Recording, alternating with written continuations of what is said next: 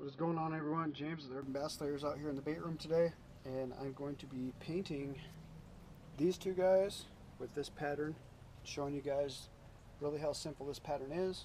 I found another guy online that paints this pattern, and I copied it and I threw a little bit of my own flair on it. I'm going to be changing a little bit of the color on the gills. I think I'm going to swap these two colors back and forth. I'm going to do the blue first, then sepia over it, see if that pops out and lightens up that gill. I think those gill plates on these guys are a little bit dark. I don't know, could just be me. Okay, so what we got here in the bait room today is I've cut out some stencils. I took some clear plastic, made a stencil for the gill plate. This guy, I made a stencil also for the fins, and then I made the actual fin thing, and then this guy comes back over the gill plate for the color over the gill. If you can see that on that guy, that's color shift blue on there.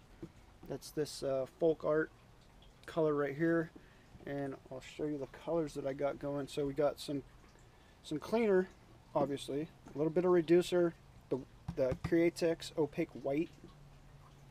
It's a little bit thick. Some of the other colors are thick. This is really thick, so it needs a lot of reducer. It's like a 50-50, maybe even a little bit more than that with the reducer.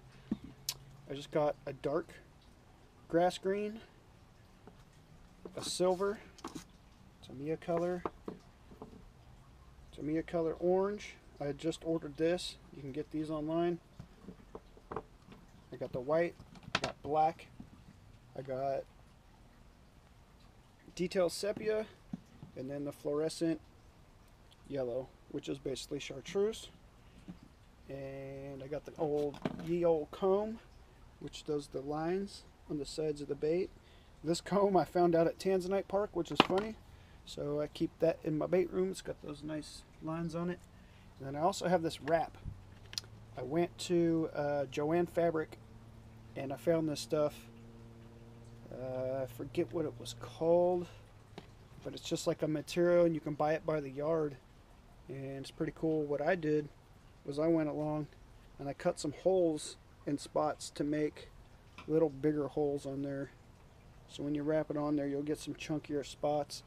I got alligator clips to hold the wrap on, and then what I also have is I went over the color chart and what to start with. So it'll be a white base with silver, chartreuse on the back and the sides, dark green on the head, orange on the back and sides. Then you wrap the bait, you do sepia over the entire top and down the sides, then you unwrap it, use a stencil for, the comb for the sidelines, then you do white on the gills, then you do the turquoise, or however I'm going to do that, and then the last step is to do the orange on the bottom and blend it all together.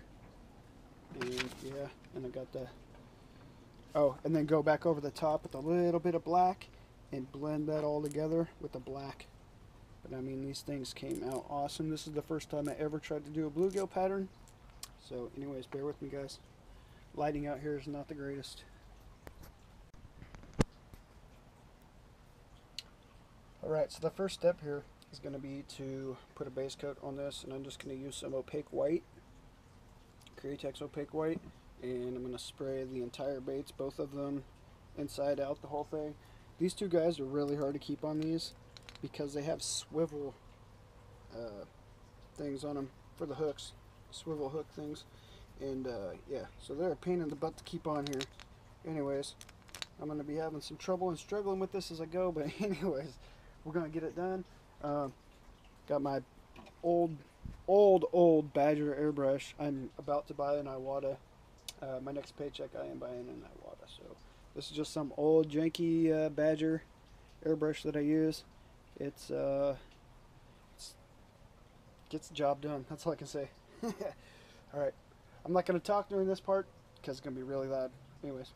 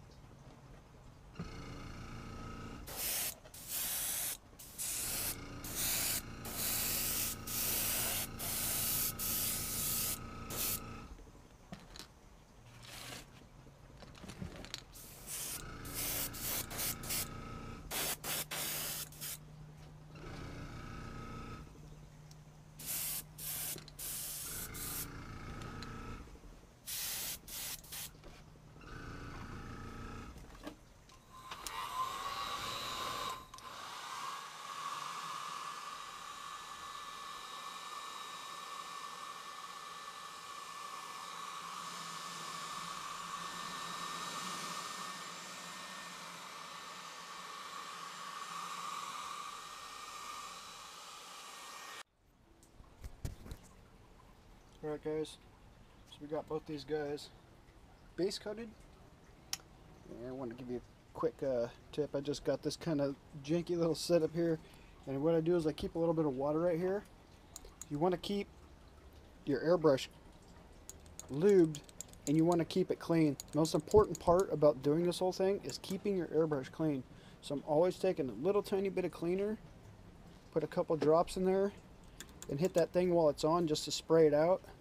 Another thing I'll do is I'll come over here and I'll just dip the cup in there and I'll spray the water through there to help get the excess paint out of there. Anyways, a little tip on that. Now this next step, we're done with the white. We're gonna next go to the silver, and then we go in the order of this, and let's do this.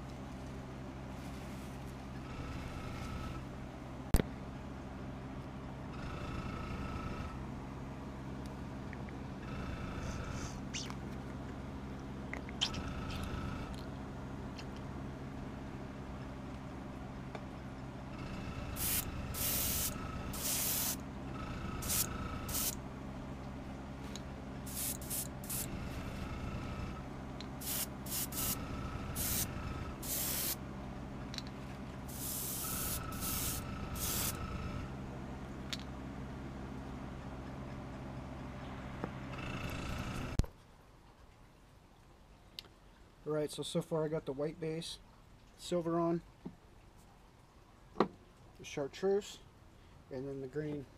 I killed that green. I gotta get some more. I gotta get something that's close to that. It's just gotta be a dark green. I've had that stuff for a long time. I finally killed that thing. Anyways, next step is going to be to wrap these guys with this material, and this is where the magic happens. This detailed sepia, man. This stuff, I had to get it online. You can't really get it at Hobby Lobby unless your Hobby Lobby is really cool and they got some cool colors, because mine just has the basics. Anyways, I'm going to wrap these guys, and this is where the magic happens. Alright guys, so I usually do these like one at a time when I wrap them. What I do is I just wrap that guy, and I take the alligator clips and I get it pinned around where I need it. See, it's a little bit loose right here. I might tighten that up.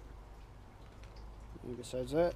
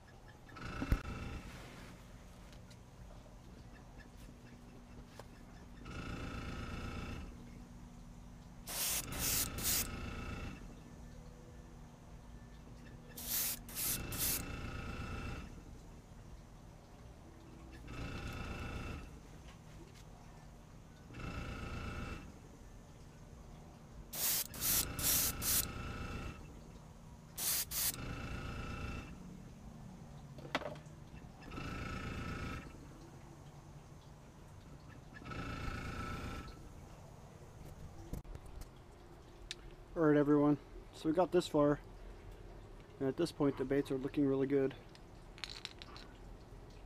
The next step on the list is to do the gills, and then we're going to do the fins and button it all up.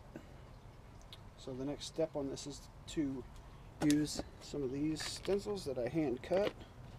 Took some old plastic that you could see through, and I could draw the actual lines through the plastic so I could see exactly where it needs to be, and then I cut it out. And then I also, like I said, I made the little fins for it to be able to do the fins, and then that on the gill plate. Yeah, anyways, so this part's going to be fun. I'm just going to paint it all out, and you guys can kind of see how I do it. Just going to layer the white onto the gill plate, then you move the stencil a little bit forward, you spray some black, and you kind of blend the black forward a little bit. Then I'm going to come back with the turquoise or the color shift blue, and I'm going to blend that back that way, and then I'm going to throw the stencil on it and throw some sepia on it. See if that works.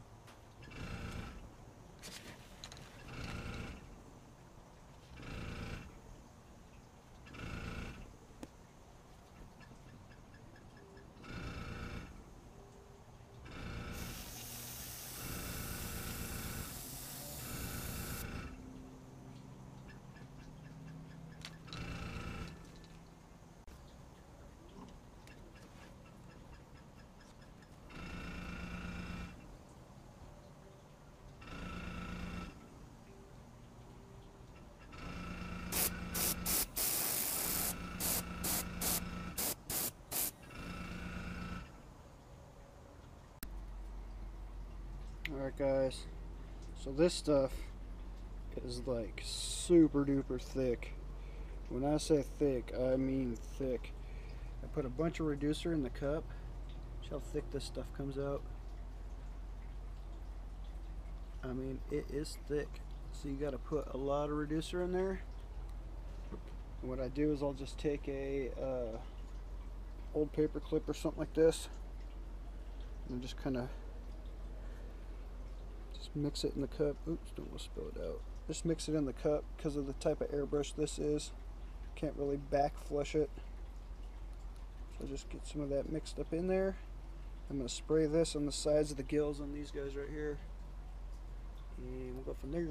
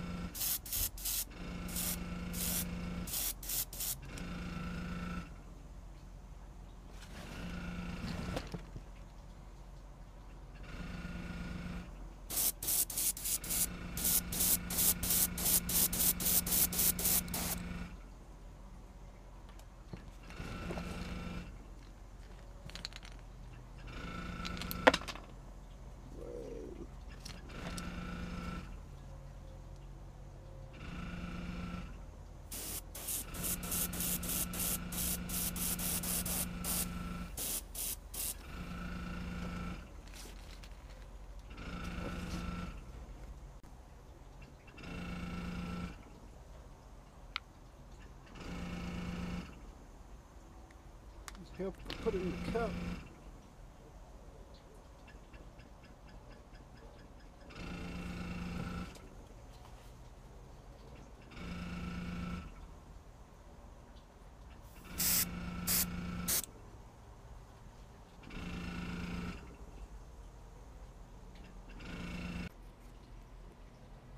Alright guys, so the next step here is to take this orange. It's just a really bright orange. I like this stuff. It flows really good. I've tried a few other oranges, like the Wicked Colors orange. I mean, it's pretty good. It's just you have to really layer this stuff as opposed to this stuff. When I originally got this airbrush from somebody, it was for painting like fingernails and stuff. So it had like a whole fingernail painting kit, which is kind of funny. But it had all these old Japanese colors, all the Tamiya colors, all these guys. And I mean, these colors are really good, man. Really not that expensive either, because I bought this one. It was only $3 for this guy, and I'm sure I'm gonna get my $3 worth of this guy. So, anyways, what we're doing with this orange is we're gonna spray the belly all the way back to about the tail here with this orange, and it's gonna blend everything together. Let's do this.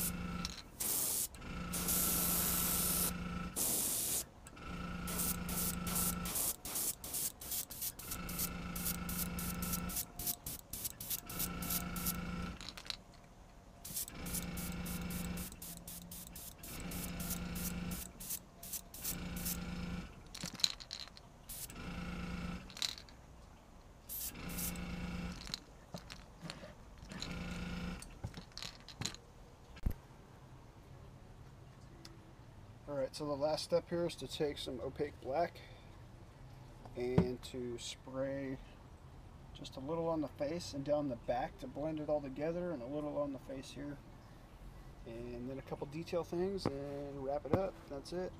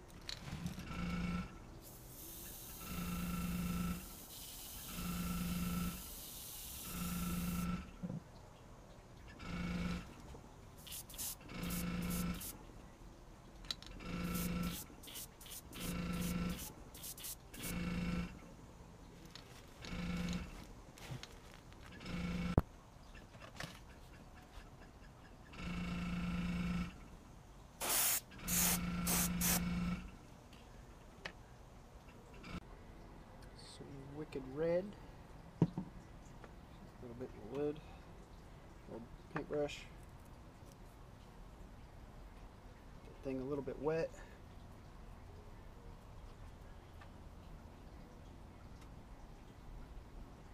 A little bit on the corner there. I know most bluegills don't have the red dot, it's usually pumpkin seeds and stuff, but it just kind of pops the bait off here.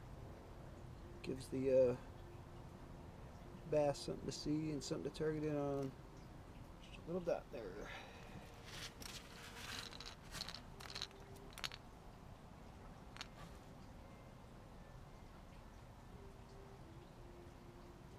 Don't have to be perfect. Nothing in nature is perfect.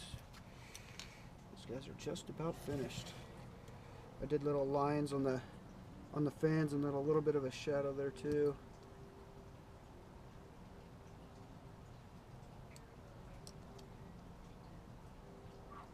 Don't have to be too big. Just has to be there. Like I said, it just gives the fish something to target it on.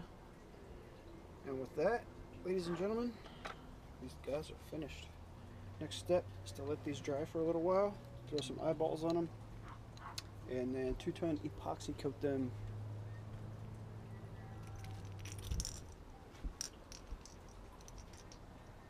Pretty close. Pretty close. Oops. I switched around the gill plate. Looks alright. I like both of them. They both look good. This one kind of pops a little more. I think I might stick with that pattern in the future. Anyways, some bass layers out here in the bait room, making some fire. Fire in the bait room. Pretty cool, man. Pretty cool. I don't know if this guy got enough bars with that sepia. I might throw some sepia back on that guy right there with those bars. Besides that, these guys got to dry. And that is it, Urban Bass Layers. Thanks for watching, guys.